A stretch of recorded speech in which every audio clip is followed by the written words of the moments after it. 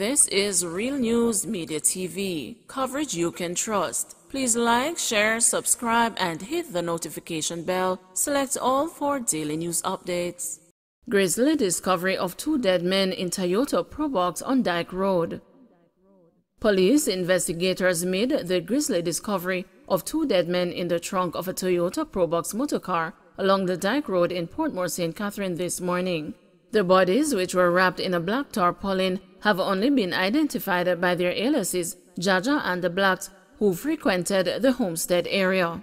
We have commenced investigations. We don't have a theory around it just yet, but we suspect that this vehicle was parked here sometime this morning and might be connected to the ongoing gang feud, Senior Superintendent of Police Christopher Phillips, commander of the St. Catherine South Police Division, told the news. Bloody internecine gang violence has exploded in nearby Spanish Town since Tuesday afternoon, prompting the imposition of a 48-hour curfew after at least 3 men were killed in related incidents in the old capital. Simmering tensions between rival gang members have claimed several lives in the past 2 weeks, including a quadruple murder in the railway lane area close to Taw's Pen. 4 arrested in St. Elizabeth following armed robbery in Manchester. 4 men were arrested and an illegal firearm seized in Santa Cruz following an armed robbery in Hatfield, Manchester on Wednesday. Head of the St. Elizabeth Police, Dwight Daly, said about 2:40 p.m. the men, who are all from Spanish Town, were traveling in a Nissan AD wagon when it was intercepted. He said the St. Elizabeth Police were alerted after the men reportedly held up and robbed people in Hatfield. During a search of the car, an illegal firearm was found. Cellular phones and the chainsaws were among the stolen items recovered. The names of those arrested are being withheld pending further investigation.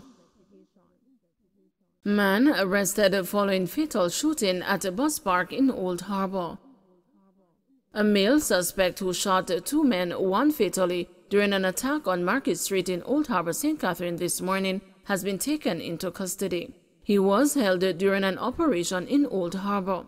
The police report that about 8:30 a.m., armed men made attempts to rob a man in the vicinity of a bus park. They say the man ran and the hoodlums opened fire in his direction. The 2 men who were nearby received gunshot wounds. The police were summoned and the injured men were taken to the hospital. 1 was pronounced dead while the other was admitted. The deceased is yet to be identified. The joint police-military operation is still in progress and the police will continue to pursue criminals and restore order, said Senior Superintendent Christopher Phillips, commanding officer for the St. Catherine South Police Division. He is currently leading the operation. Former hotel worker who stole licensed gun and raped a guest gets 20 years. A former hotel worker who stole the licensed firearm of a male guest at a hotel in St. James and shortly after raped 2 female guests at gunpoint at the same property is to serve 15 years in prison before he can be eligible for parole. Demar Scott, 27, had pleaded guilty in March to the charges when he appeared in the St. James circuit. It was reported that Scott forced himself into the room of 2 female American guests and raped them. While he was raping one of the women, the other managed to overpower Scott, took the gun from him and shot him in the upper body. He ran away after he was shot. One of the women handed over the firearm to the police. The police later found him at a hospital, suffering from a gunshot wound, and arrested him. Scott was employed at the Rio Hotel as an entertainment coordinator 2 days before the incident on September 27, 2018. Justice Martin Gill sentenced him last month to 20 years imprisonment for illegal possession of firearm and 6 years imprisonment for illegal possession of ammunition. He was sentenced to 20 years imprisonment each for 2 counts of rape and was sentenced to 20 years imprisonment each for 2 counts of grievous sexual assault.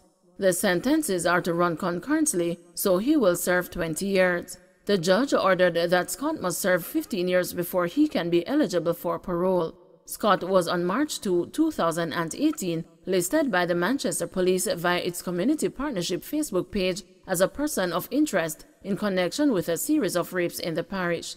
In the post, a reward of $35,000 was offered through the Manchester Crime Tip Fund for information on Scott's whereabouts.